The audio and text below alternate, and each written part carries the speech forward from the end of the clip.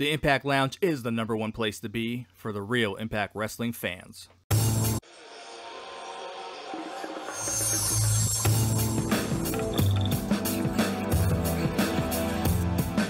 Hello, welcome back to another Impact Lounge review of last week's Impact Wrestling. I'm your host, Adam, and as always, I'm joined by Ro. How are you, Ro? I'm great, Adam. Glad to hear you back, man. Delighted to be back. It feels like it's been months since I've been on the show, and thanks to BQ for filling in my absence. And as regular listeners will know, the reason why I haven't been on is that I was at the Twitch show in Manchester. I don't know, what was the name of it? Was there a name for the Twitch show? I can't remember. Yeah, I can't remember it either. Impact versus UK or something like that. Whatever it was. Anyway, it was excellent. Really, really good. And I'm sure might dive into a few things during this review today. But if you haven't checked it out, I would absolutely go and have a look at that show. There were some fantastic matches on there. Specifically, the LAX one was very good. The Su Yung one. And the main event was amazing. Where we had Sami Callihan versus... I can't think of his name now. What's his name? The British hardcore guy. It'll come back to me. Jimmy Havoc, right? Yes, that's it. Jimmy Havoc, yeah. And it was really, really good. Some things that I'd never seen before. You know, sometimes you see those moves, you know, where they get a staple gun and you think, there's no staples in that. Well, on this show, I thought exactly the same. And I was with a friend who wasn't a wrestling fan, those kind of things. And he said to me, there's no staples in there, is there? And I went, no, it's not. And then, of course, they started stapling bits of paper to Jimmy Havoc's arm and head. Oh, wow. And obviously, there was staples in there. So it was very, very good and very entertaining. And I believe they've got another match coming up. I don't know if it's a Twitch special or whether it's maybe on MLW or something like that. But they're facing off each other again in another hardcore match. Which always makes me laugh because it doesn't matter how you dress up these things. We've talked about this before. Same with LAX and the OGs, you know, they've got a concrete death match, you know, at Bound for Glory. But let's face it, it's just a hardcore match with a different name. And it always makes me chuckle, you know, when, you know, the other team looks on in horror. Oh, my God, not a concrete death match. And it's exactly the same as a 5150 Street Rules and whatever matches they had so far. It's exactly the same.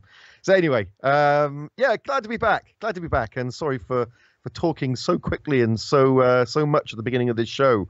So if this is your first time stopping by, make sure you hit that subscribe button. Hopefully you're going to enjoy what we put together here at the Impact Lounge. And there's lots of other content on the channel, not just this weekly review. Although, to be fair, Ro and I mainly do the reviews. We do some other content now and again as well. But if you haven't already done it, also make sure you check out the Impact Lounge on Facebook and on Twitter.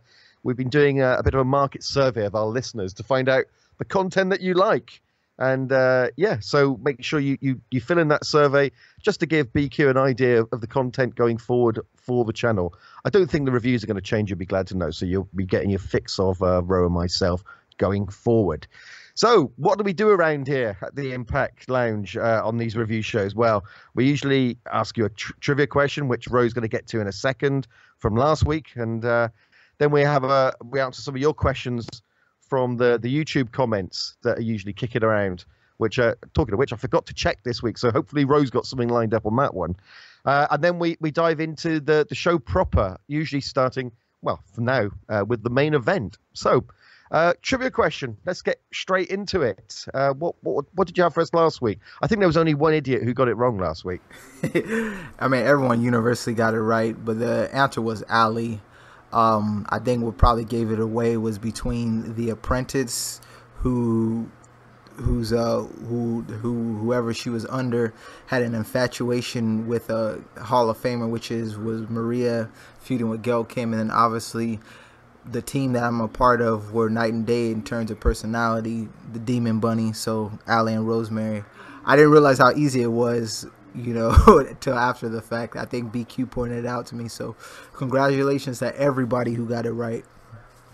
Well, I was going to say, you can't believe how easy it was. As I said, this buffoon at the end of the line here today got it wrong. I was convinced it was Abyss. Well, there you go. What do I know? What do I know? I'm only on the #1 station for Impact News doing the review, and I can't even get the trivia question right. So there you go.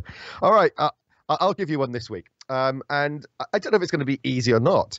The reason why I think it might be easy is that it only happened a year ago, the question I'm going to ask about. But the reason why it may be slightly more problematic is that most people will want to have forgotten all about this. And it had absolutely zero impact on anything. So here's the question. Around, was it Slammiversary time? I think it might have been just before Slammiversary time last year. Chris Adonis and Eli Drake entered into a feud with two reality stars who, for all intents and purposes, were bodybuilders and had a show on Pop. The question is, what was the name of the show? There you go. Quite simple. So who did Eli Drake and Chris Adonis have a feud with, and what was the name of their TV show? So do you know that one, Ro? Oh, well, I thought it would be easier than that if you only think. Okay, that's good. Interesting. Right, so that's the trivia question out of the way. And, of course, if you leave your answer in the comments section on the YouTube video, we will give you a thumbs up, thumbs down on your answers and let you know next week. And, hopefully it's slightly more difficult than last week's. So have we got any comments, any questions for us? It's a comment, and I think this is going to piggyback off of the news that we heard most recently, and BQ did a video on it, so be sure to check that out, you guys, where he kind of further elaborated on WWE meeting with Impact Management. And I guess the one comment we got from Lee Poland is he was just voicing his displeasure about not wanting them to partner up in fear of WWE ruining Impact. And before I get your thoughts, I'll just give you mine. You know, if it can help the company financially, because unfortunately it was released that Impact's not making the money that, you know, we all were hoping. You know, as great as the tapings were, they're still not making the money that we all envisioned. Now, whether that's true or not, we don't know. You know, I'm not trying to say I'm over here trying to count their pockets, but you know, obviously as great as it is, you'd like, you know, for them to be doing successful financially. So if a partnership can help in that aspect, I'm all on board. But I guess the little fear that I do have is, I know I always reference WCW, ECW a lot on these reviews, but I remember when there was a point in time where the then WWF, they were partnering with ECW, showcasing ECW talent on WWF programming, because ECW was on a tight budget. You know, they weren't in all terms of financially secure, so they were kind of doing them a favor, and then only years later to get bought out by WWF. Now I know obviously with this partnership, if anything, they're probably looking more in lines of the tape library, so maybe taking some of the material from your AJ Styles, your Samoa Joes, Bobby Roode, all the guys that they pretty much got over there, so they can be able to build DVDs for. So I guess in terms of that, there's not really a problem. I don't see too much of a big deal about it. But, you know, it's kind of, I don't know. I really like Impact being a competitor to them, even though I know they're not really one. But in terms of teaming up, I mean, if it's going to help them long term and financially, then I have no problem with it. Yeah, pretty much word for word what you said there, Ro. For my view on it is that exactly the same, that they need to get eyes on the product. And if that means by doing so on the WWE network, then okay, that's fine. But the last thing I want is for Impact to be owned by WWE in any shape or form. I want them to be a completely separate entity with their own creative, their own management, their own finances, those kind of things. So I don't mind if it's a bit of a putting some stuff on the network, but at no point do I want to see them as part of Titan Towers over in Connecticut. Yeah, I mean, I know some people were stating, because the GWN network, let's face it, I mean, as great as it is, it's not really succeeding like I think what the vision was. I mean, I don't know about you, but I had thought maybe they were going to use it as a tool to actually have the pay-per-views when they have their events, have them on the GWN app. But really, it's just a lot of old content. And I mean, there's only so much old content that somebody's going to subscribe. And even though the $7.99 price isn't a whole lot, but if you're not getting fresh content, what incentive is it to get the app? Let alone, we watch on Impact week in and week out. Sometimes they give us full-on matches where there's really no need to purchase the app. So I don't know. It just remains to be seen. We got to see how it all plays out. But I'm in agreement with you as well. Like, in no shape or form do I want to see Impact episodes airing on the WWE network, because at the end of the day, if you're a fan of Impact, and there's wrestling fans that watch various promotions, that's one thing. But if I'm an E fan and I'm only E fan and I don't like Impact, why am I gonna, if I'm not already watching it on Pop, YouTube, or all these other platforms, what incentive do I have to watch it on the network? Yeah, absolutely. And yeah, the network thing's a strange one, because as you said, I thought that you would find that you would get the pay-per-views on there. But I think that the problem is that Anthem also owns the Fight Network, doesn't it? So I'm guessing it owns the Fight app, which is where the pay-per-views do show, right? Maybe I'm completely wrong on this. Yes, correct. So I'm guessing them, they basically, don't want to shit in their front yard and drop that revenue from the Fight app, and double up on it. So I can see why they haven't done it. But at the same time, when it was first mooted, I don't use the app very often. I check out Impact on there, but that's about it. So, I don't really know about the other content on there. But, I always thought it was going to be where you're going to have other promotions shows on there, the likes of MLW and Border City Wrestling, all these kind of shows. I thought their pay-per-views were going to be appearing on the GWN app. And I think in the early days, that's what they did.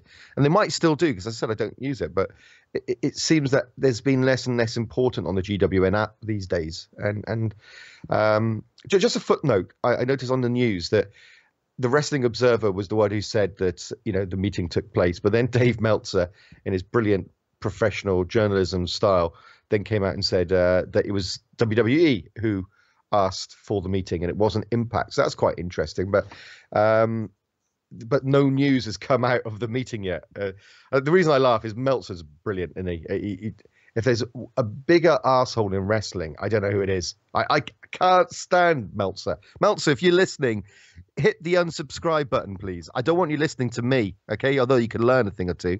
His reporting's terrible. There was a meeting that may or may not have taken place, and during that meeting, they may have discussed something about the network or sharing talent, but nothing's been confirmed, says a source. That's the kind of reporting he does. It's nonsense. Yeah, honestly. You know what? I think what he does, we see this a lot when people who might not really have ties to, and I'll use sports for example, they might not have ties to a particular team, but they have some sort of source where they're getting their info, where they can, it's kind of, in other words, like clickbait. Because the moment that you heard them meeting, right away people are going to insinuate they're either trying to purchase the company or something with the tape library. For all we know, like I had thought, well, not that I had thought, but I figured, I seen somebody suggest that they thought maybe they were going to do some sort of exchange similar to what they did years ago, where I forgot what it was, but pretty much they allowed Christian to appear on one of the TNA pay-per-views after he was already signed with WWE. So I had kind of thought, well, maybe they're doing something where, hey, they're going to sell them some of the library, and maybe they get, whether, I don't think AJ, but say somebody that's over there that's probably not prominently featured on TV, they get them to appear at Bound for Glory, some sort of a exchange of that magnitude, which I said, oh, okay, that's fine. But once again, we don't know the facts. It just kind of like it was put out there, and people were able to jump to conclusions. I think it was, I've got a feeling it was Ric Flair being inducted into the Hall of Fame. I've got a feeling it was the talent exchange for Christian, I think, from memory.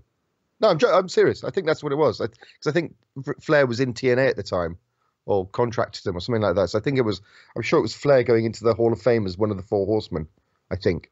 And that's why. Oh, yeah, no, but I know there was one with Christian too, though. I know what you're. But Christian came the other way, and Flair went to WWE. I think that was the talent exchange at that point. But I might be wrong. Listeners, you'll know, you'll remember. So let us know anyway. So yeah, so what have we learned so far in this podcast? One is that you shouldn't listen to Dave Meltzer. Two, the trivia question is about something that you want to forget. And yeah, that's it. That's about it. Hopefully we'll be more productive going forward. Anything else in the comments there, Ro? No, that was pretty much the popular one. Yeah. So, as we pointed out, if you do want to ask us a question, we'll be more than happy to tackle it next week on next week's show. Just leave us a comment in the YouTube section where you're listening to this show at this very moment. But of course, you can listen to it on your Apple Podcasts and all these other places as well. So, however you listen to us, make sure to give us thumbs up, thumbs down. We really don't care. Just one final thing about Meltzer. Sorry, I'm getting back on my soapbox. You said about him maybe not having the contact, so he makes up clickbait and stuff like that. I was actually talking to someone at Anthem, and it was an off the record kind of chat, and I'm not going to divulge who it was, what was said, and those kind of things. And I know I'm straying into Meltzer territory here, of not giving any solid evidence, but the impression that I got is that they wanted to leave pop was the impression that I got. And that we're looking at things and working behind the scenes to get something done. So there you go, exclusive for you all. Of course, this guy was the janitor at Anthem. No, it was a senior member of someone in the Anthem team who told me this. So there you go, a little bit of a scoop for you guys. Right, so let's dive into the show. And we had Impact coming in from Mexico. Before we start, though, what did you think of it? I thought it was fine, but there was really nothing must-see. And, I'm not going to overreact because I know we got another show coming up, and hopefully that'll be the one that's a little bit better. But, I don't know, I just kind of feel like with these tapings being in Mexico, they need to do something big. And I felt like this show, it felt more, instead of it feeling like an actual episode of Impact, it felt like Impact invading Mexico. Yeah, absolutely. And, I said to you before the start of the recording tonight that it felt like a Twitch show to me. It didn't feel like an Impact episode. And I think that had a lot to do with the fact that it was a lot of random matches in the grand scheme of things. The feuds didn't really continue, although they did. But, the matches didn't continue the feuds. It was the things that happened around the matches. So, it was interesting. And there was nothing wrong about it. The crowd were great, but it wasn't my favorite show, if I'm being brutally honest. So, since I left for a few weeks, you guys have changed things around, and apparently we now start with the main event first to make sure the listeners stay around and tune in each week. So, give us your thoughts on the main event before we dive into the rest of the show. As far as the main event, Hardy, I'm just trying to bring it back up. I'm following. It was a Texano versus Austin Aries. I thought this was the worst opponent to have Austin Aries go up against. I mean, I think Phantasma would have worked better. I think he would have put on more of a compelling match and would have been more of a believable opponent. Texano, even during the time when he was part of the invasion of AAA, he was the one that I least liked from the group, and the less I saw of him, the better. Nothing against him as a performer, but he's, I think, what you call, what your opinion of Moose, to me, he's like just a charisma vacuum. Like it's something with him. It just doesn't click. And this did no different. But it was a short match. Austin Aries got the win. But that was just my biggest takeaway. I just felt like this should have went to somebody else, not Texano. Yeah. I mean, I felt exactly the same as you when all the AAA stuff was coming in with these guys. I couldn't stand Texano, and it wasn't because he was a good heel. I just found him so bland. No charisma about him, as you said, a vacuum. And nothing really changed my mind with this match. Interestingly enough, I thought, do you know what? He looks in good shape. He's a big guy. He can move around. But as Don Callis pointed out on commentary, which I was surprised he did point out on commentary, Texano gassed. And towards the end of the match, it looked like he could barely stand up. He was that, tired. It was bizarre. It was really bizarre. And this is supposed to be their, one of their top stars. And to me, he came over as someone who hasn't wrestled much, it appeared to me. And you know what? There was one time, and I can't recall, but somebody had pointed out and they thought it was a bad look for Impact during the time where they were having Impact facing, the best stars of Impact, the main event guys, are essentially facing the other company's mid-card guys. And I don't know Texano's status in Mexico, but, I mean, he didn't. And to his credit, I'll tell you the one thing that he did do, which was pretty cool. I thought that promo that he cut backstage, I was impressed with it. Even though I knew he wasn't walking out Impact World Champion, I just thought that was cool. But I think he just came across more as a mid card to me. And like I said, I don't know what his status is in Mexico, if he's wrestles on top of the card. But if that is true, what Impact got to do a better job of is their top talent needs to be wrestling against and competing against the other promotion's top talent. It kind of makes our champion look less than when they're facing some mid or lower tier guy of another company in the main event. I'm not sure if he's currently the champion, but I've got a feeling he has been the AAA World Champion, and he could very well be the current one. But as I said, this match, it seemed to go very short and wasn't particularly impressive. What I do like, though, and I know you guys have been talking about this, is I do like Aries' entourage. And, I know, I can't remember what you called them last week. You came up with a terrible name for the group. The trio. The trio, yeah. But I think they're fantastic. And the one thing I do want to point out, because, obviously I haven't been on this show for a few weeks, so I haven't really had a chance to talk about it, is both Moose and Killer Cross are just playing their parts brilliantly.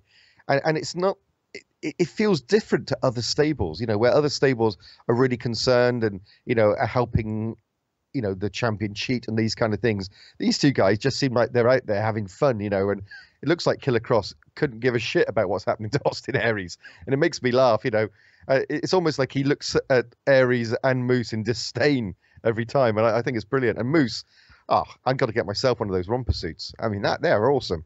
I want one of those. Yeah, I bet you've got one, bro. You've got one, haven't you?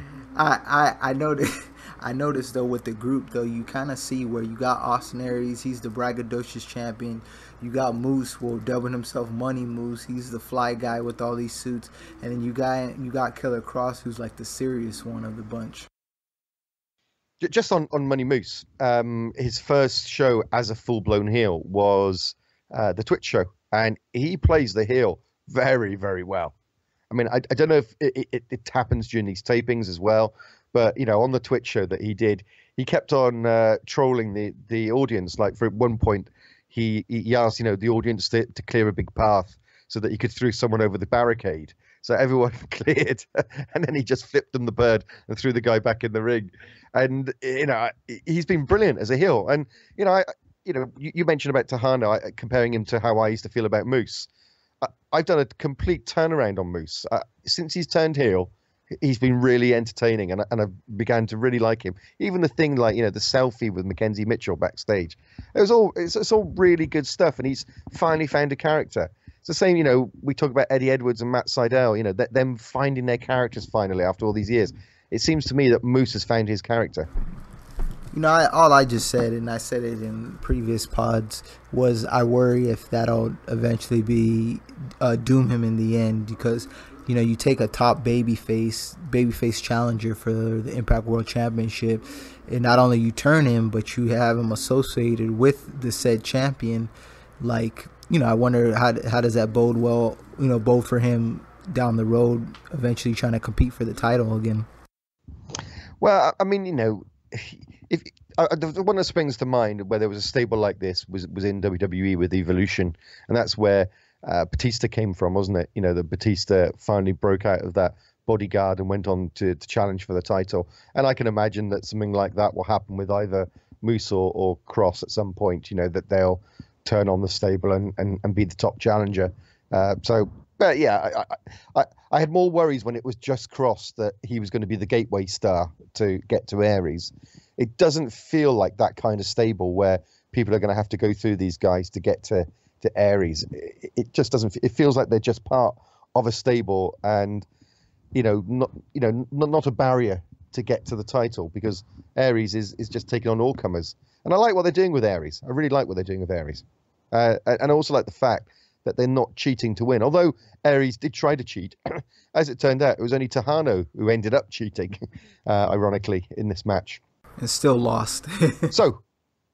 Still lost, yeah.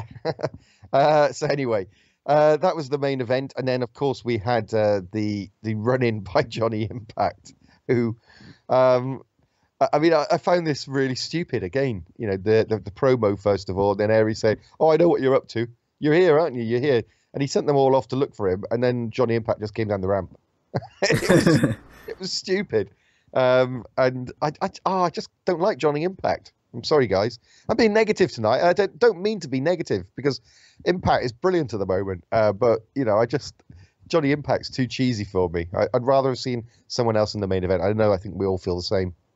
Yeah, you know what? I think the case with him, he's gotten so many opportunities, and I think let alone to have him main event a second Bound for Glory, like you find yourself, or at least I find myself, like he has to win, because if he doesn't win, he's gonna keep getting shots.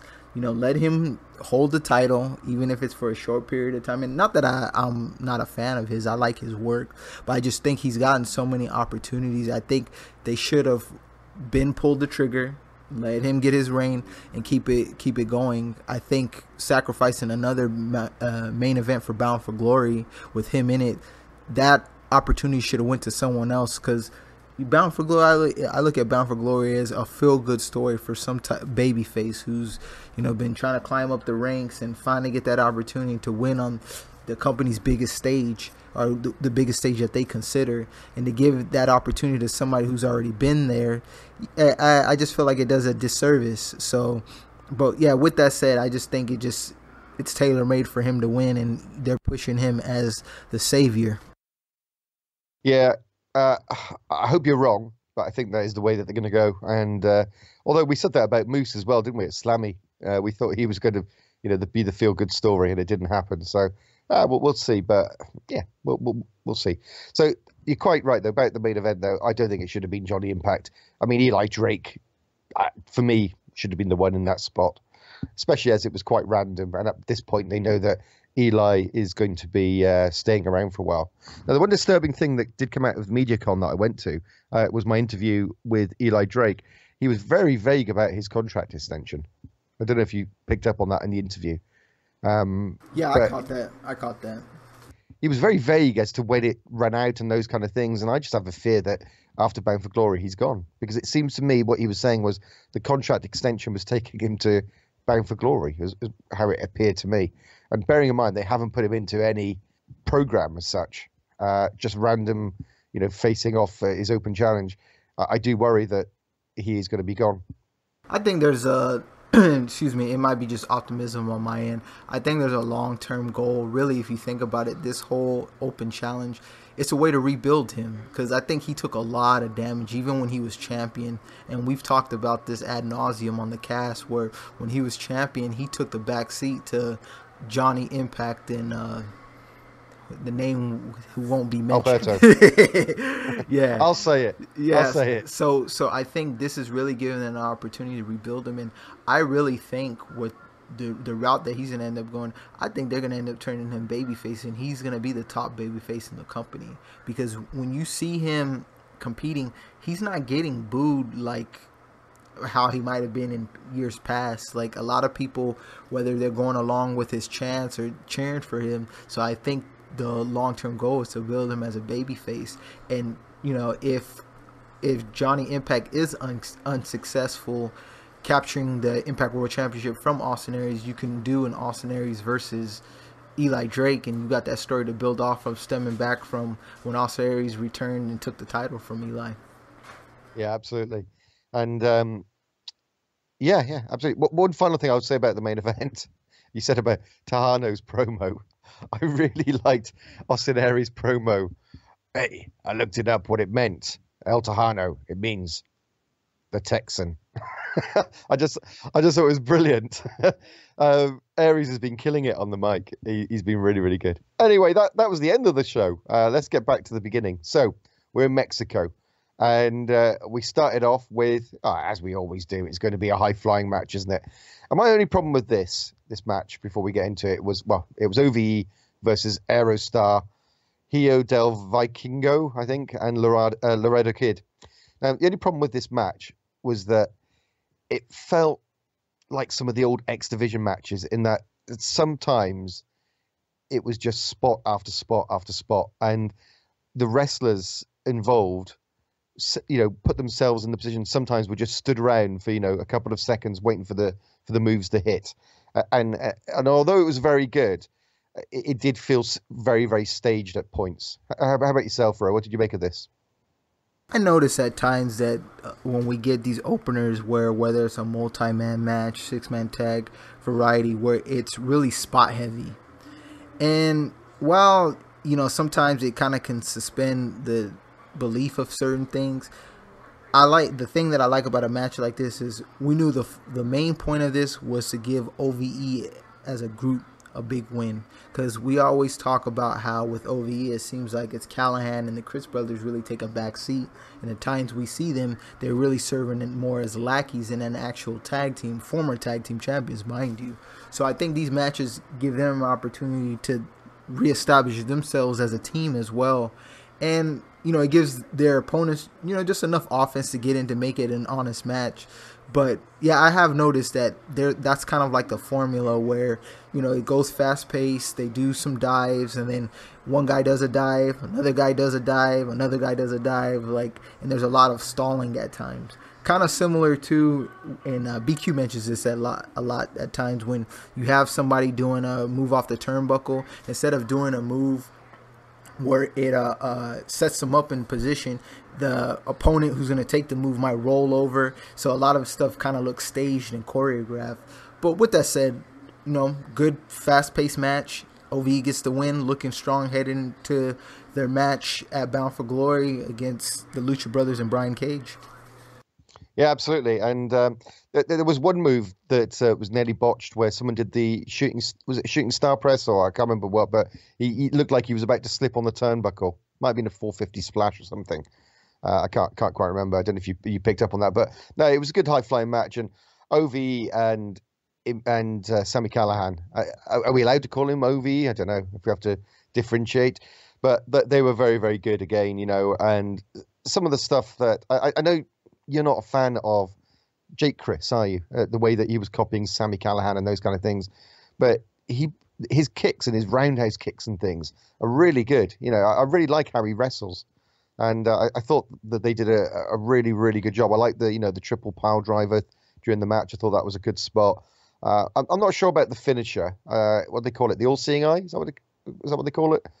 It's like the cutter from the shoulders.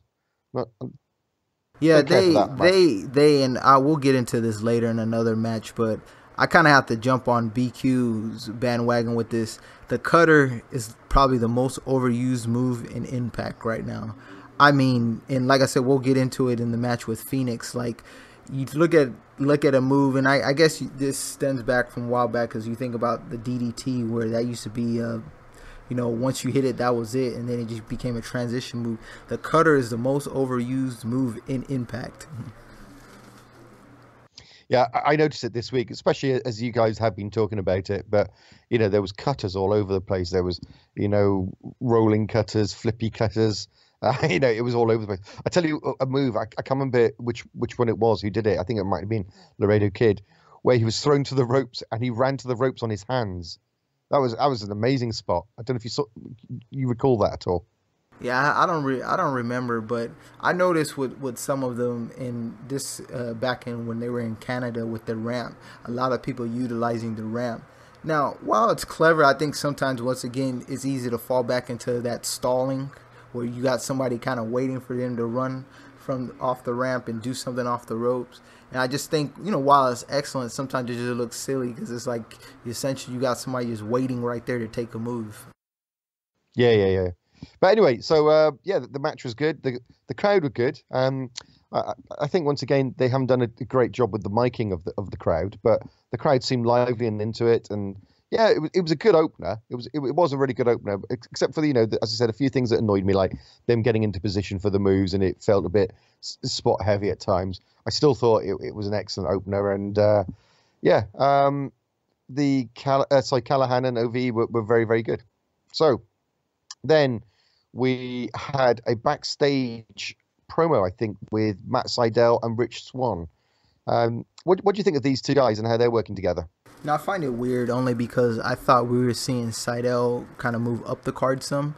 I had been an advocate of him working the main event some because I felt like he did all he really could in the X Division. I know only being a one-time former X Division champion, but I thought he's shown more than enough to move up. So I think him feuding with Swan kind of still keeps him in the X Division, at least for the time being. But with that said, I have no problem with it because we always talk about having feuds that don't revolve around championships, and that's what we're getting with this. What I find strange about Rich Swann is that I honestly thought he was going to be pushed to the moon, and he doesn't seem to be pushed. He's eating just as many losses as wins at the moment, which is interesting. But I honestly thought he would have the X Division title by now, and he's nowhere near it, is he? He's just a mid-card jobber almost.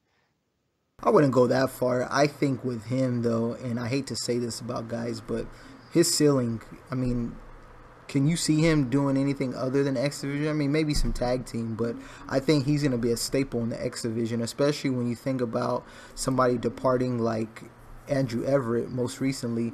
They need somebody who's can just do that, just nothing but X Division, and I think he's tailor-made for that. Talking of Andrew Everett, funny enough, I asked Trevor Lee about Andrew Everett in my interview, and he said, yeah, he's still part of the roster. And then a week later, he's gone. There you go. Thanks for that scoop, Trevor. Talking of which, sorry, go on. No, I'm sorry. If I can just add, and once again, BQ did a fantastic job covering the release of Andrew Everett.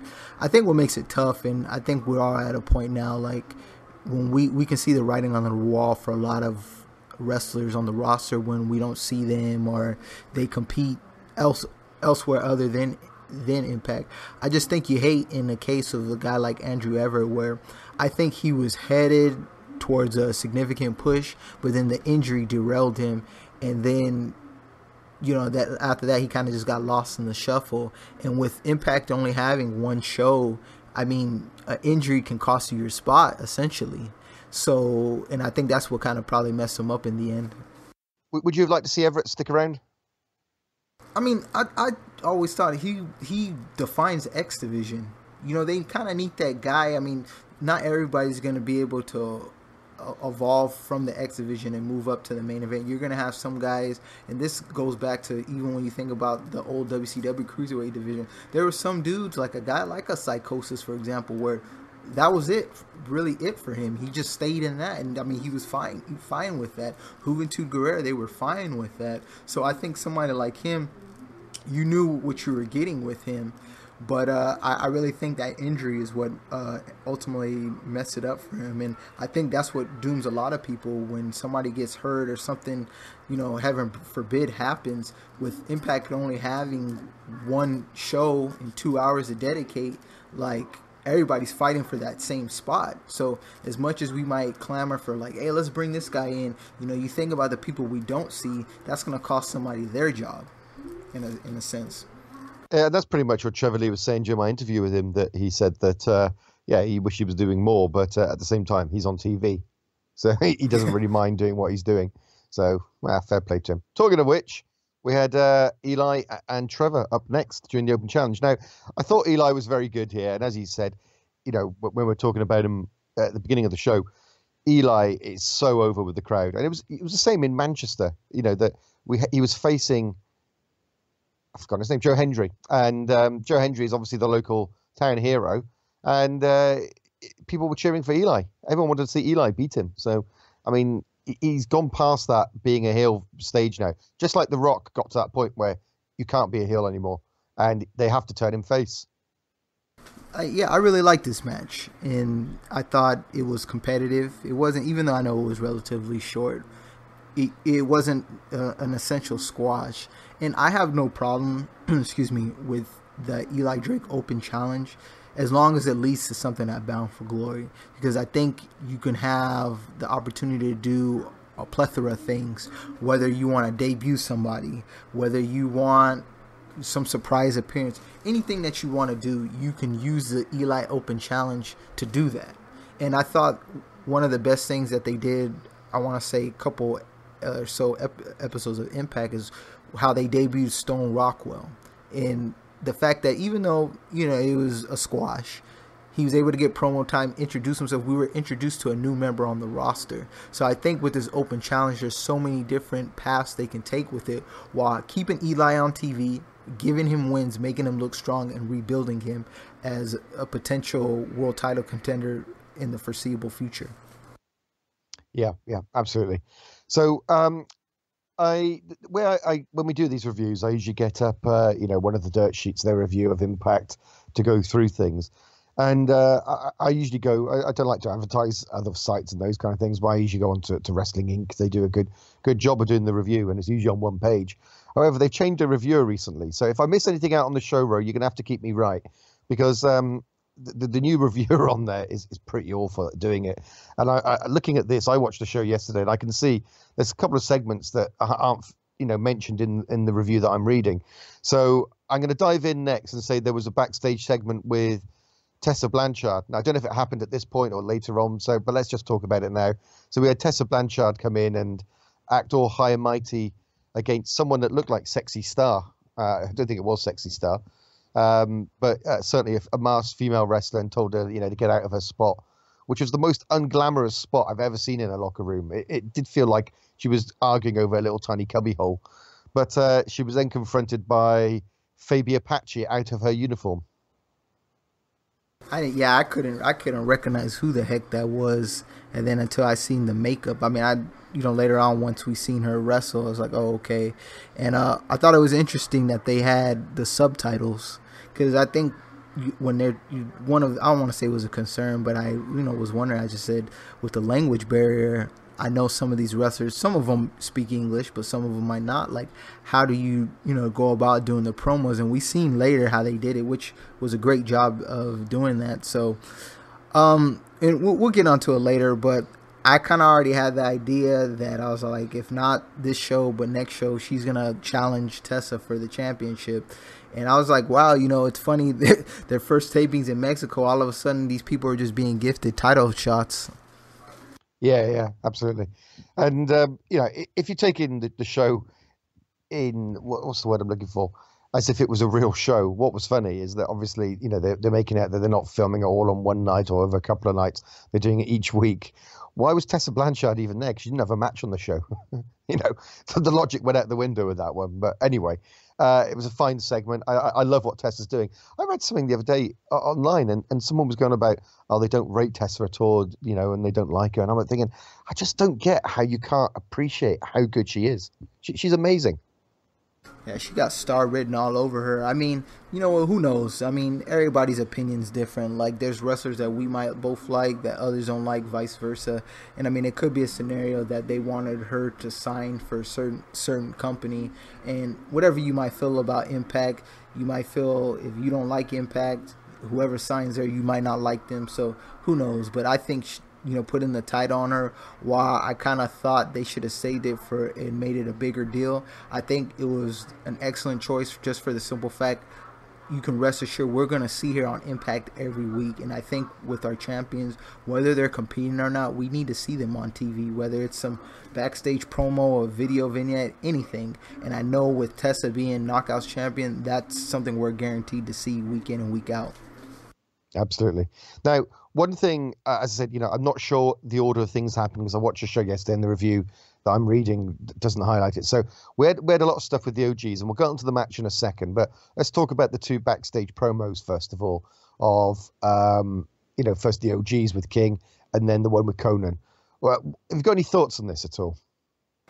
Okay, as far as with the OGs, I'm just at the point, like, what's the end game? Only because in this feud, we've seen it be one-sided, and I read somewhere that this match that they're having at Bound for Glory, and it has to be an error because obviously we know it's a 6-man tag, but it said the titles were on the line, and I just found myself wondering, are OGs gonna finally get their comeuppance, because it's just been so one-sided? But the star in all this has been King, and I don't know what his contract status is. I really wouldn't mind seeing him as an active performer, actually wrestling on the roster, as opposed to him just being a manager. Like, I have no problem with him being in this role, but I really think he could add something to the roster if he was actually wrestling on a consistent basis.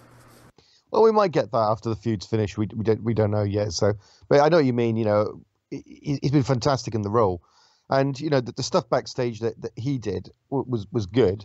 But I thought the stuff that Conan did backstage, I don't know. But Conan looked alive, and did you ever watch Lucha Underground? No, but I've followed Conan back in his old WCW days. That's why, to see him in the state, and I noticed that too, and I think he recently got surgery to prepare for this match. So he did look fresh, and he didn't look all like old and compromised as we normally see him. Exactly. In these backstage segments. So I'm just interested to see what he can do. I would love to see him just bust out the Tequila Sunrise again, though. Yeah, I mean, I thought he was in this segment. I thought that the promo was good, but it does look like he's 5 years younger. I mean, I watched Lucha Underground. I mean, they're on season 3, so I'm guessing it might be 3-4 years ago when it debuted. And you know, he was backstage. I think he was mentoring Ricochet, whatever his name was in it. I can't remember. But so he was mentoring him, and he looked like an old man, and he's looked like that since he's been in Impact as well. That a really old man who's seen it all and is barely mobile. But in this, he looked 5-10 years younger. I don't know what they're drinking down there in the water in Mexico, but get me some. I tell you, I could do with it this morning. Yeah, so I thought that the promo was fantastic. But yeah, it was funny how he was talking about how people disappear if you break the ceasefire. It's all very hokey for me, but I still quite liked it. Yeah, I thought it was very, very good. So before we move on to the match, any comments on Conan other than what we've already said? Yeah, I just want to see what he's able to do. Like I said, I was a fan of his as a little kid. He used to be able to go. I mean, obviously that was over 20 years ago.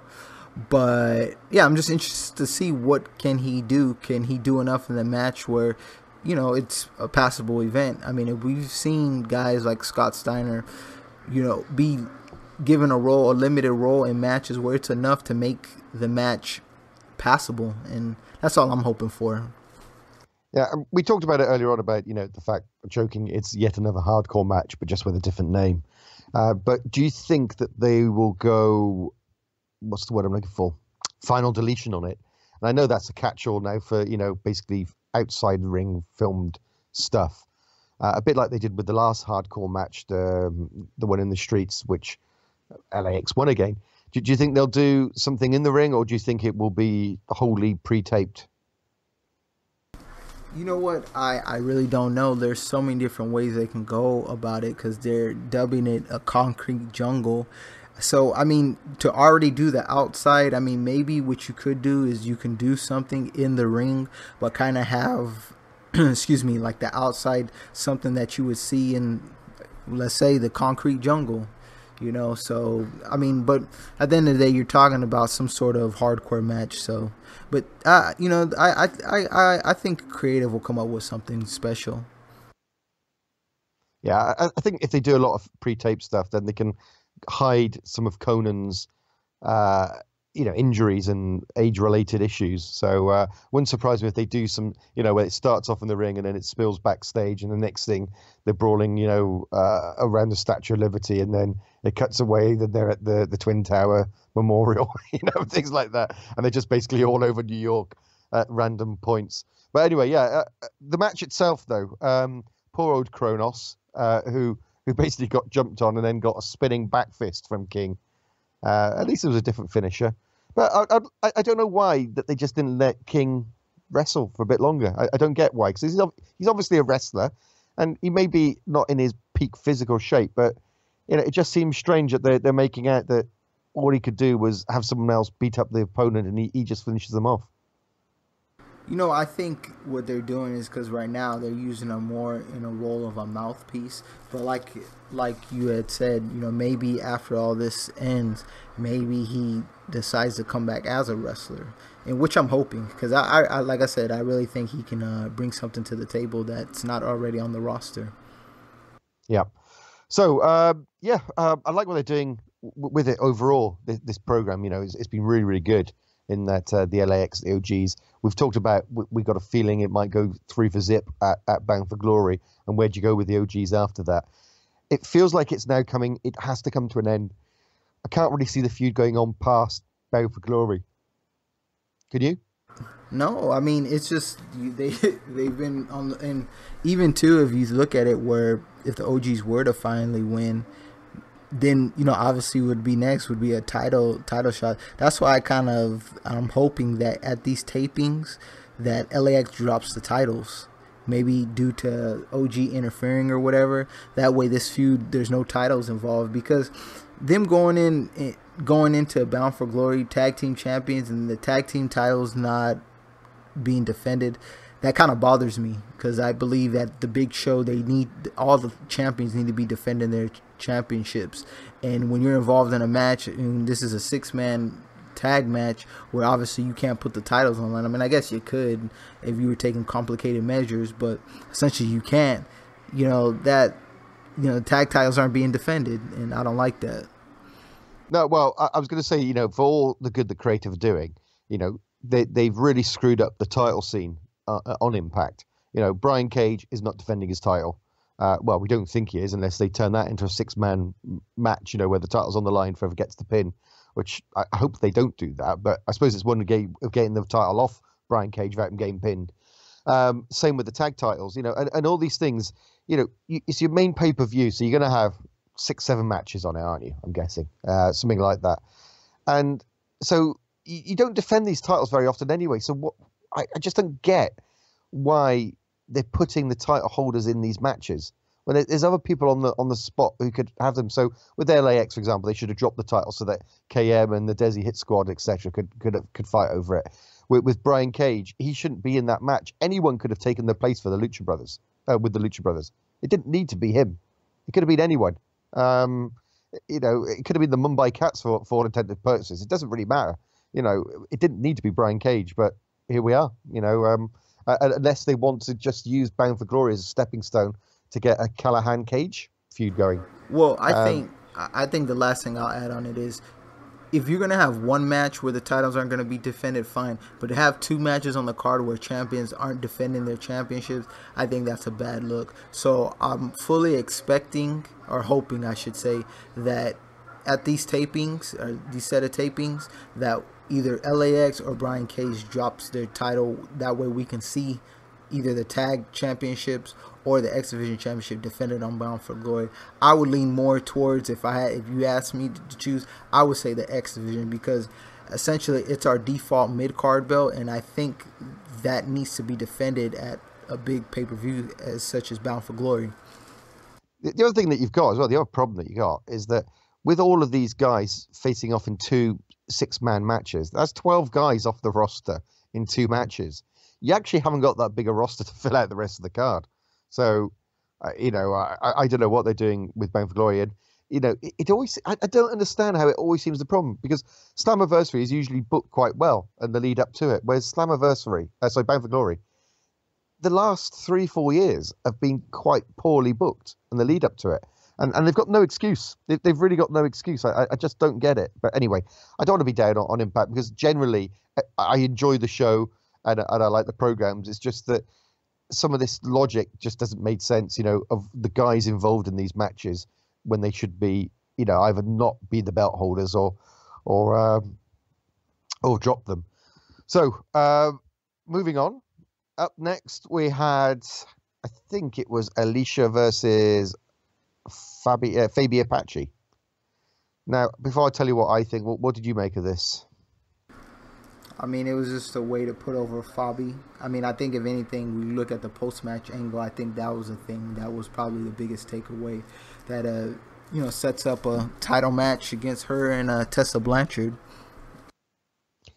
Okay, I'm going to be controversial on this one. Well, first of all, the match went really long for what was essentially 2 people who I don't give a shit about. I mean, I don't know why they gave so much time to this, and they actually give less time to the main event than this, I think. I think this was maybe the longest match of the night. But the thing I was going to say that I'm going to be unpopular about here is I was really disappointed with Fabi, and I'm going to come over as a complete jerk here and someone who's what's the word I'm looking for? Misogynistic, in that when I saw the still images of Fabi, I thought she's going to be stunning, and when she came out, I was actually quite disappointed in how she looked. And I'm not into fat shaming or anything like that, but I was actually really disappointed. I thought she was going to be some 6 foot tall Amazonian woman, red Indian woman with, I don't know if that's the correct term, Native American. Sorry if I've offended anyone. Don't mean to. But she came out and she just looked odd. She just didn't look like a wrestler or look menacing. She is, she came across to me. I mean, I didn't look at her in that light, but she just seemed like a regular person on the roster. And once again, like I said, we're having our champion, in Tessa Blanchard facing somebody who, are giving a title opportunity to somebody who, looks like they're, mid to lower tier type wrestlers. Like, with Impact in Mexico, Impact wrestlers should be facing Mexico's best, not the enhancement people or the lower tier. I want our champions and our wrestlers to face the best that Mexico has to offer, and she just doesn't strike me as somebody as the top. Now, like I said, I don't follow the promotions that she wrestles for. For all I know, she might be the top person. I don't know, and if I'm wrong, I apologize, but I just think that's where it just came across. And for her to get the title shot, I was just like, kind of like, oh, okay, I guess. Yeah. And just to reiterate, apologies if I used the wrong terms then when describing her heritage. I'm an old white dude, you got to expect I'm going to be out of touch with what I'm supposed to say. So apologies, no offense meant. But going back to the promo with Tessa Blanchard that she did at the beginning, that was another problem I had with her. And I didn't mention it when we talked about the promo, but as you said, you didn't know who she was. And she turned up wearing a flat cap and a T-shirt. And if she's got an Apache gimmick, then why is she backstage wearing a T-shirt and a flat cap? She should have been in an Indian dress at that point when she confronted her, because it seemed like a random person backstage who was actually very small as well, very short, confronting Tessa. And until she came out, I didn't know who that was, as you said, who was confronting Tessa. Yeah, I was unfamiliar with her, and yeah, it did come across as random, because then you can look at it as, why is Tessa backing away from this random person? Once again, like I said, and not that I'm looking too much into it, my big thing is, when Impact does these shows where they're going to other promotions, we can't have our top tier talent, ones that we have in the main event or working high up the card, really kind of going 50-50 with the lower tier talent. I mean, if that's the case, I don't know, like I said, I don't know how her status is where she wrestles at, but Tessa needs to dominate this match. One thing I did like in this match was the commentary. By the way, the commentary, it didn't feel like it was live again. If you remember when Seidel and Sonjay were doing it, they kind of recorded it afterwards, and this had that feeling of they weren't actually in the arena while it was being filmed. I don't know if you got that impression as well or not. I didn't catch that. I mean, they've Callis and Josh have done a fantastic job. I've really enjoyed Don's commentary. I mean, he just adds a different new life to the booth. Well, yeah, he does. By the way, the Bound for Glory hat, did it fit on his head? It just seemed like it was sitting on top of his head as opposed to actually being, properly fitted. It was weird. But anyway, the one bit of commentary he did in this match, which had me in stitches again, was when Fabi was doing the Mexican surfboard, and Josh asked, which part of the body does this hurt? And as he said it, she was kind of launched forward onto her face, and Don went, that's the bit that hurts your face. Which I thought was very good timing on the commentary. But I wasn't at all impressed by is it Fabi or Fabi? I don't know. Fabi. I don't know. Fabi Apache.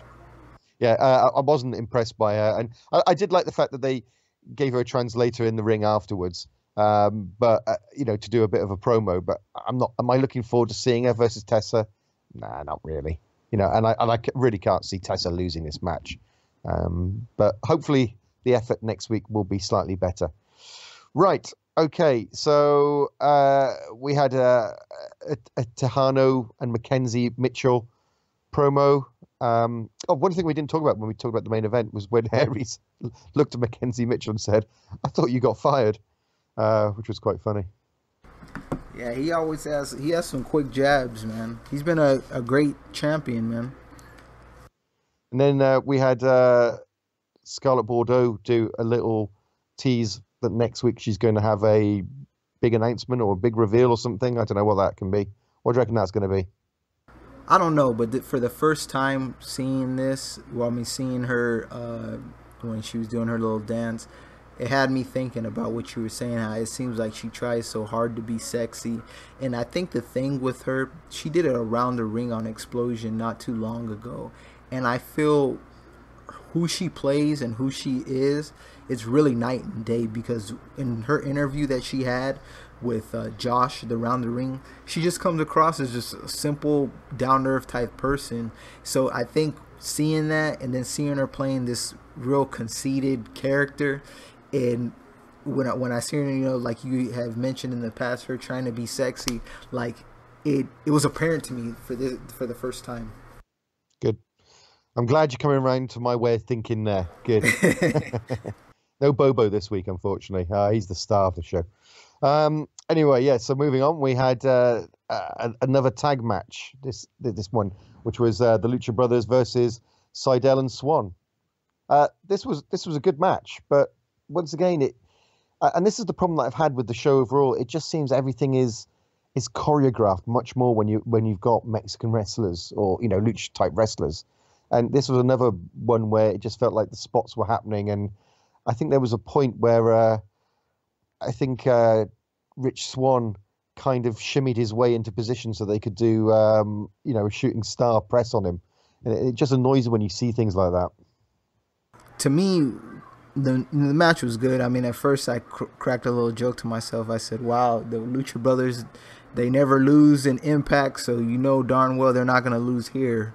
But once again, I'm going to bring back that cutter. Like, Phoenix, man, I mean, it was getting to the point where I was sick of seeing the move, like the usage of it. Like, every other move that he was doing was a cutter. Like, I mean, overall, the Lucha Brothers, they're a great team, but I kind of like Pentagon working as a singles wrestler. I think he adds more. And I think, with the team of, when he's teaming with Phoenix, I don't want to say it brings him down a little bit, but I just think he could be doing so much more. But, yeah, you see that a lot. It seems in Phoenix's case where things just seem so choreographed and there's a lot of waiting around, waiting to take a spot. And, there's only so much that you can do that. But not to take anything away from the match, we know what we're getting anytime the Lucha Brothers wrestle. And Rich Swann and Seidel didn't really expect them to have too much chemistry since they seem to kind of be at odds. Although those stereo Frankensteiners that they pulled off, I thought that was magnificent. Yeah, absolutely. I just thought it was I think it was match of the night. It was match of the night, wasn't it? Let's face it. It was very good. But then again, I wasn't very high on any of the other matches except for the opener. But this was by far the best match of the night. So, yeah, they go on and they're going to be facing... Oh, no, I'm just trying to think. Was there a run-in at the end? Or I can't remember. What happened at the end of the match?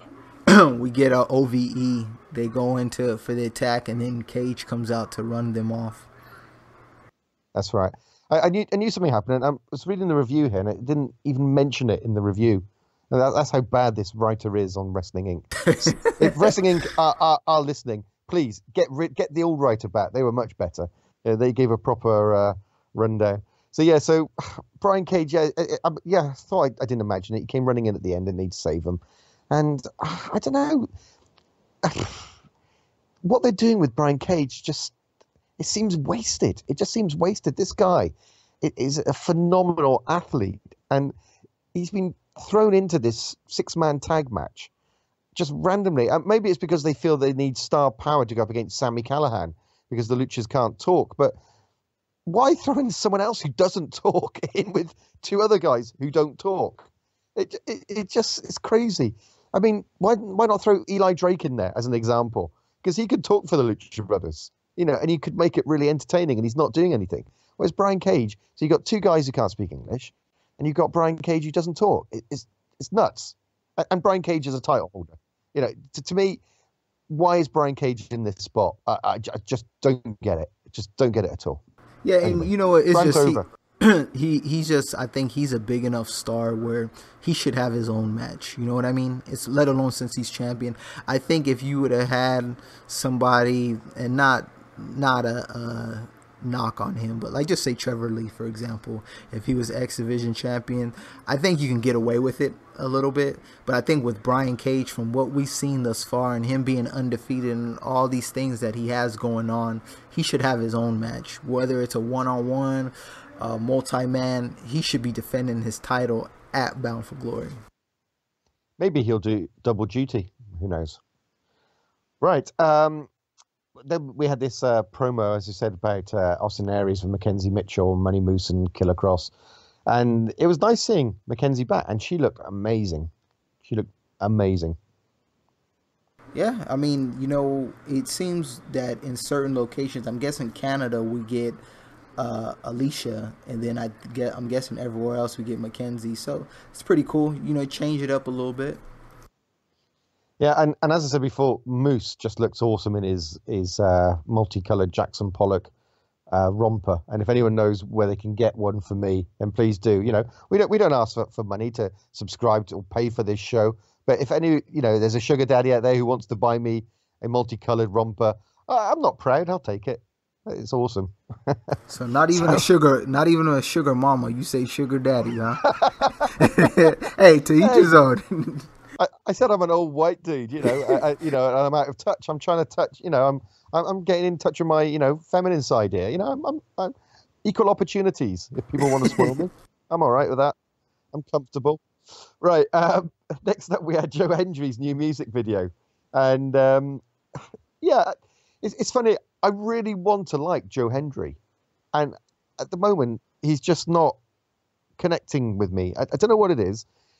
I feel like I want to like him more than I do, and I know BQ is a big fan, but I don't know. It's just something missing at the moment. And these music videos, this wasn't the best one. And why did they film it in a car park? It just felt like it was in a car park at night. They just decided to film this. It wasn't the best one that they've done. Although I did like the punchline where he's in my top 3 friends as opposed to be my best friend. I mean, there's no problem with it because, he's still relatively new. You want to give him time to kind of work his way up through the ranks. But Impact, if Impact's listening, please don't ever show, or at least give some type of warning, bleep it out. But Grado shirtless on a pole, I don't ever want to think, see, or those words should ever be the same sentence again. You're right. So anyway, it was a bit of fun, and at least it kept the guys in our minds, even if they're not really involved in anything at the moment. Did you think that at some point they are going to be a tag team, or do you think it will be a feud? Maybe this is what's going to happen. It's going to be a feud for Bound for Glory. And if you're Joe Hendry, would you really want your first Bound for Glory to be against Grado? I don't know. I think what they'll end up doing, they might partner for a little bit and then probably just decide to go their separate ways.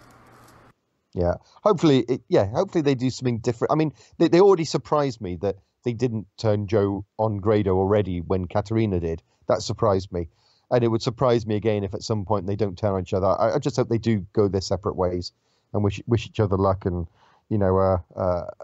just do something different. All right, so we had the induction into the Wrestling Hall of Fame, Impact Wrestling Hall of Fame. Was this any surprise to anyone, really? Well, we missed one thing, if you just want to touch on it, the backstage with the Desi Hit Squad. Oh, yeah. As I said, it wasn't in my things, but yeah. I like this. And it was great to see the return of a much-loved WWE star. I don't know if you spotted them in this segment. No, who? Moppy. Oh. I always wonder what happened to Moppy. I thought they went into the wood chipper. But Perry Saturn's Moppy was being thrown around by Singh as he berated the Desi Hit Squad yet again. Actually, this was one of their better promos, I've got to say. This was better than usual. Yeah, I mean, it was fine for what it was. I mean, I really thought, I should say, I'd really love for them to kind of just hotshot the tag titles on them, and then maybe you can have the Desi Hit Squad face whether it's a KM, a Fowler, or some type of team. That way the belts can get defended. But I mean, with only a couple weeks leading to Bound for Glory, something would have to happen relatively quick for that to come into fruition. Unfortunately, I think that the title scene that we see at the moment is the way it's going to go. And now, by the way, just listeners, I know we've been pulled up once before about spoilers and those kind of things. That I have not looked at the spoilers. I have not looked at any of the spoilers. In fact, I was actually quite surprised how few spoilers came out. I didn't see them on any of the usual sites. So, but the reason I'm saying that is that usually it does get spoiled, doesn't it? If there's a title change, usually by Impact. So that's the only reason why I'm saying that. But who knows? I don't know anything, and it's not me revealing anything. So, yeah, but you're right. I think KM and Falabar deserve it. They deserve to have the tag titles, and to some extent, the Desi Hit Squad. They've grown on me a little bit. I'll be honest with you, they've grown on me, and I like the guys involved in it, apart from Gamma Singh. But yeah, it was weird that he was carrying a mop around, wasn't it, to hit them with? And I know he's used the brush before, but it was almost like he's got to hit them with something. What's around? Oh, there's a mop bucket over there. Go on, we'll use that. So anyway, poor old Desi Hit Squad. Hopefully that something major will be able to help save this stable, because as we talked about, Dead on Arrival before, there's a glimmer of hope there, but it's still not quite there. Agreed.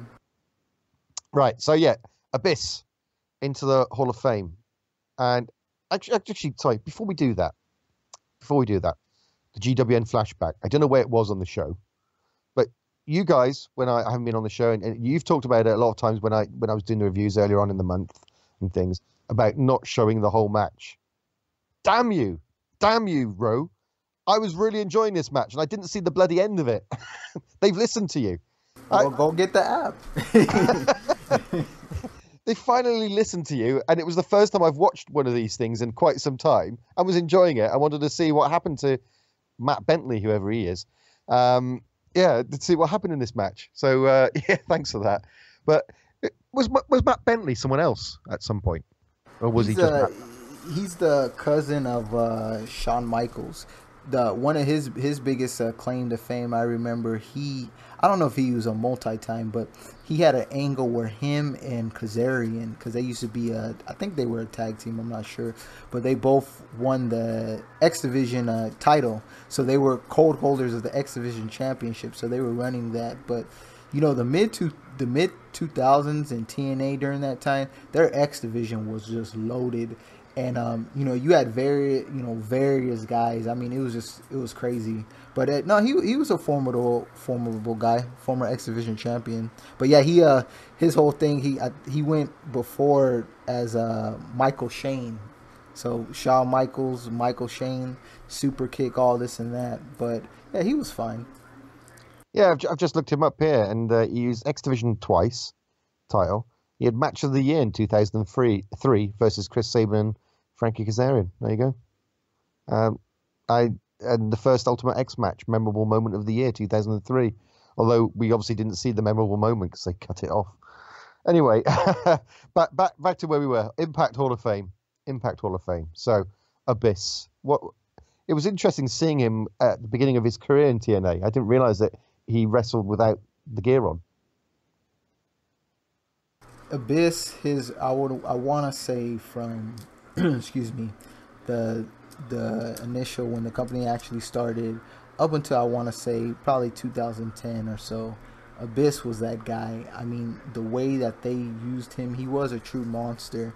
But we know in wrestling a lot, when we have these monster characters, there's kind of a shelf life, because eventually somebody's going to slay the monster, and then someone else is going to slay the monster. Then after so many losses, the monster isn't as monstrous. So, but yeah, I think this was a great selection. I recommend anybody who, before I give the recommendation, credit to him too for being able to reinvent himself, because he went from the monster then to the psychiatric ward, and then I thought the stupid Hall of Fame ring, I think that was terrible when they used him like that. Then we seen him in the Revolution, and then not too long ago with Decay, which I really thought he did some of his best work. He's been great and loyal to the company when when everyone else was departing, and he had opportunities to jump ship. And I think at one time they had him pegged to face Undertaker. I don't know if it was at Mania, but he remained loyal. And it's a shame that he didn't, I don't want to say he didn't achieve a lot, but somebody like him should have been a multi-time world champion. And the only time he won the belt, and we covered this on the TNA Throwback, I believe, is it was one of the trivias where he won via disqualification. And it's a silly way to win a world championship, but that was his reign. So, I recommend anyone who's Abyss fans to go back and watch his stuff from the mid-2000s. I mean, Abyss, especially when he was not as heavy, I mean, he's pretty incredible. Yeah, absolutely. And as I said, it was interesting seeing him debut as Justice in one of the clips they showed, but also he bled a lot, didn't he? He used to bleed a lot, and it just goes to show how wrestling has changed for the better, I might add. I suppose I better throw that in there, hadn't I? But no, well deserved, and it's not often you get company guys anymore, is it? The last big one would have been Sting, who was a company guy up until he went over to the E and then got jobbed out to Triple H. Good times. Anyway, yeah, where were we? So yeah, well done to Abyss, thoroughly deserved, and I think it was the right choice, bearing in mind who they could go with. I mean, I'd like to have seen a bit of a surprise from outside, but it is what it is, and there isn't really many people on the roster who could have got it, who was still kicking around. Maybe Sonjay, but do you really want to put someone like Sonjay in there? I don't know. You don't want to put anyone, they don't want to put anyone who's currently actively wrestling. I think to make the Hall of Fame hold some type of merit it needs to be people who are actually retired. I think it's silly to have somebody who's actively wrestling and you got them like, yeah, they're in the Impact Hall of Fame, but they're wrestling tomorrow night, at least in my eyes, it doesn't make much sense. Absolutely. And that's it, because then we went into main event territory, and we've already covered it. So that's us for the show. Any final thoughts on the show before we round up and have a look at what's happening next week? Okay. As far as the show, like I said, I thought it was fine. I mean, there was really nothing must see in my eyes, but there's always next week, and next week's card, everything except one particular match. I'm looking forward to, but if you don't have any other thoughts, I'll run down the card real quick. Yeah, let's go for it. Okay, so we're going to get a Knockouts Championship match between Tessa defending her Knockouts Championship against Fabi Apache. We also get the Desi Hit Squad facing LAX, so that should be interesting. Maybe there's some title implications in that. We're also getting Jake Chris versus Brian Cage. I'm interested to see how that goes. That's a interesting clash of styles. And here's a match that I'm highly critical of. We're getting Allie and Kiera Hogan versus Su Yung and the Undead Maid of Honor. And I want your thoughts on this. How many times do we need to get this match? To me, this just comes across as straight lazy booking. I mean, we've seen this happen 2, 3, 4 different times, and it's always the same result. And we talked, I know most recently BQ and I had talked about with Allie and the direction that they have with her. They don't know if they want to have her feud with Tessa or continue to feud with Su Yung. And then as far as with Su Yung, we don't know what they're doing with her. You got Kiera Hogan playing follower. We only see her compete when she's tagging with Allie facing Su Yung. And then the Undead Maid Honor is the Undead Maid Honor. But I just thought this was lazy. I thought they could have done, even if they would have done Kiera Hogan versus the Undead Maid of Honor or Kiera Hogan versus Su Yung, it's something fresh. But to give us the same match that we've seen 2, 3, 4 different times, I just thought that was lazy. What are your thoughts? Yeah, I agree. The only thing saving grace about it is that it makes Ali's matches bearable by having Udmod in there. In that she's by far the best wrestler, Casey Spinelli. So to some extent, it improves the quality of the match, but you're quite right. And by the way, I think that is her official name, Udmod, the Undead Maid of Honor. Udmo. I saw it on a graphic, and she's referred to as Udmo. I didn't even know. UDMOH. There you go. So, I don't know if that's something that they're going with, or they just couldn't fit undead, Maid of Honor on the graphic. But there you go. Yeah, so it's good to see Casey Spinelli back. Once again in that role. I just kind of wish that, as you say, they do something different. It just feels like filler, doesn't it? It feels like, oh, we're going down to Mexico. They love this undead shit. Let's give them let's give them a Su Yung match randomly thrown in there. And that's the problem you got with Su Yung, isn't it? What do you do with her now that she hasn't got the title? Did she just keep putting people in coffins? Maybe she should get rid of Alicia. but so anyway, show this week. Disappointed for what I thought was going to be a landmark show, coming from Mexico. I thought everything was going to be, fantastically hot crowd, and the match was going to be awesome, but it was like a filler. It was a filler episode of Impact, wasn't it? Nothing major happened on this show that has any grave consequences going forward, and that's disappointing. Yeah, because, I was just really excited. It's coming from Canada, where Canada, I can't applaud them anymore, just gushing over them as far as the crowd and just the shows. And then you come here, and it just didn't, to me, in my eyes, it just didn't feel like a actual Impact Wrestling show. It seemed more of, like you mentioned, a Twitch show. So that's this week's show. And what I'd ask is make sure you do leave us some comments. We would love to hear your questions, to give us something to chat about next week before we kick off the review. Also, the trivia question, just a quick reminder. It was, what was the name of the TV show that had 2 stars featured going up against Chris Adonis and Eli Drake last year? I think it was before Slammiversary last year. It might have been, a few months before, a few months after. I can't quite remember. But we had 2 bodybuilders appearing on the show who had a brief feud, which I don't think ever went to a match or anywhere, against Chris Adonis and Eli Drake. What was the name of their TV show? And hit the subscribe. But for me and Ro, thanks for tuning in. See you next time. Don't forget to leave a thumbs up, and for more from the Impact Lounge, check out the videos below.